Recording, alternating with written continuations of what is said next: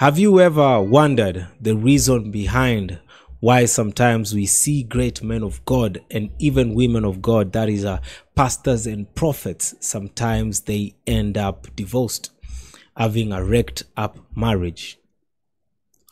It used to be one of the questions I used to ask myself some time back, and I used to wonder if these great men of God, as perfect as we think they are or they should be, what exactly happens behind curtains. So in this video, the man of God, Prophet Lovy, has revealed some very deep secrets which are very insightful, just for us to get to understand exactly what happens behind the curtains. But right before we get into that, here is first of all a list of some of the great men and women who are divorced. So for example, the great woman of God, Catherine Kuhlman, we have Kenneth Copeland, we have Archbishop Nicholas Duncan Williams, we have Taiwo Odekuyo, we have Pastor Ayo, we have Prophet Abiara, we have David Adeyo, we have the man of God, Pastor Chris Oyakilome, we have Pastor Chris Okotie, Bishop Chris. There's so many of them. Like there's so many of them. The list goes on and on, day in and day out. But that is one thing they all have in common. And the names I've mentioned are some of the great men and women who are doing great and have already done great things for God.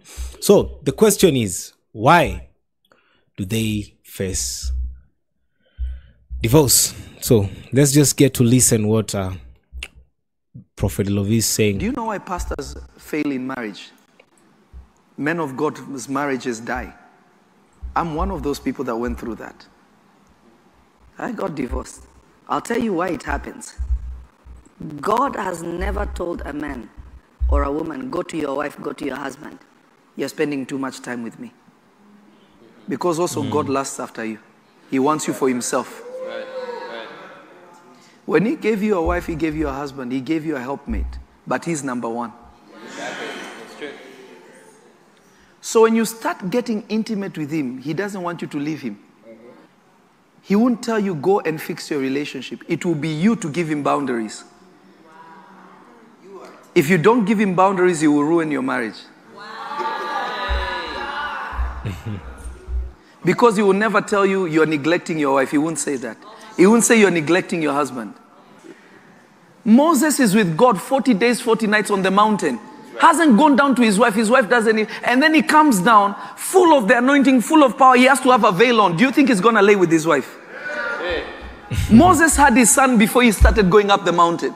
After that, we don't know if Moses never had any other children. So you can tell that the intimacy was no longer there. Paul meets God and he says, I don't want to get married anymore. It's like, wait a minute. Whoa. Because you have to remember the original intention of kids was to continue what you started. The desire for sex, God put it in us so that we can procreate. We can enjoy the process. It is not the center of marriage, but it is important in a marriage. Because once you get married, you realize there are other things that are encompassing it, that if that's the only thing you went into it for, it will die. Right. Imagine being married to Jesus. Obviously, the Lord is, we are married to him, but think about that for a second. A man who's going city to city doing what God wants, spending all night praying. Why aren't you in bed right now? Where are you? You'll become a problem.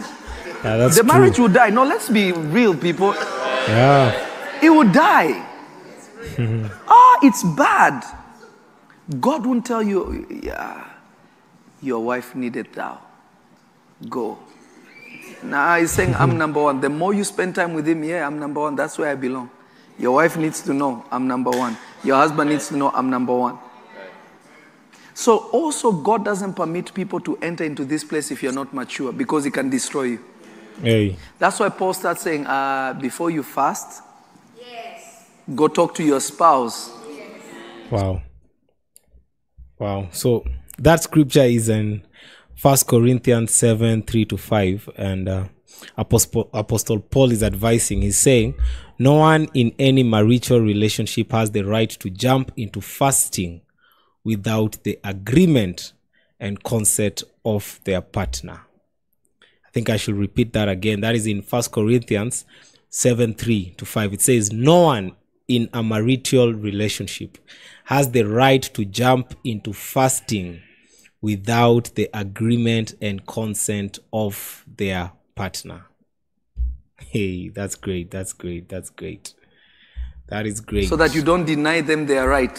Notice Paul is giving that advice, but there is no scripture that says, before thou fastest, go and talk to. He's giving you a tip. Because God wants you to fast. That's why Jesus said, when you fast, he didn't say, if you fast. God is expecting you to do that. But Paul comes in and says, wait. He wants you to do that. But remember, you're also in covenant with somebody.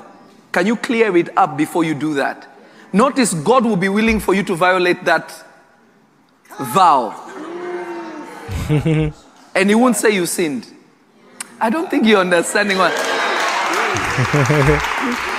That's why men of God divorce. That's why women of God, powerful prophets, even like me. You go through divorce and you wonder, how did I get... Nah, it's true.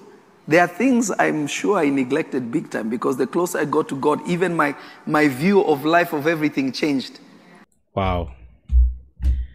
Hey, that's very profound. That is very, very deep. So before you jump and milk any conclusion, maybe it's something you read online, it was maybe a gossip in one of the blogs or anything. So before you jump into any conclusion and you start throwing in words and judging men of God, talking about there's a post I saw claiming that the reason why men of God are divorcing is because maybe they're speaking about sexual immorality in the church, accusing men of God with maybe even sisters and vice versa as well. So that could not be the case. But generally just a commitment to Jesus, a commitment to the word, and a commitment to see that one has attained the reward and even the prize that is set for them.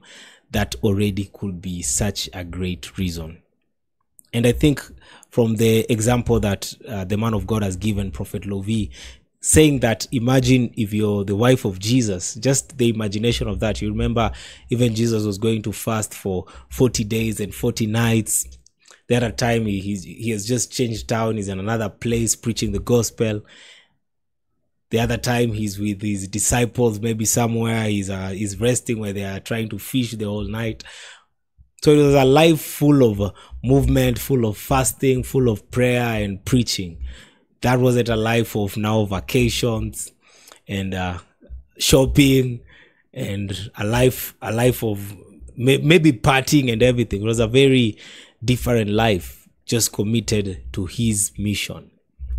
But I'm also inspired by that because it shows how men have chosen to leave everything just because of the master. We're all called just to serve and wholeheartedly and with everything, just to take it out to the Lord. So let me know what you think on the comment section. I believe this video has been helpful to you. If it has, don't forget to hit the like button so that definitely YouTube will be able to recommend this video to so many more and will be able to change lives and build people together. So don't forget to hit the subscribe button. I love to hear what you have to say on the comment section. So write to me on the comment section and see you on the next video.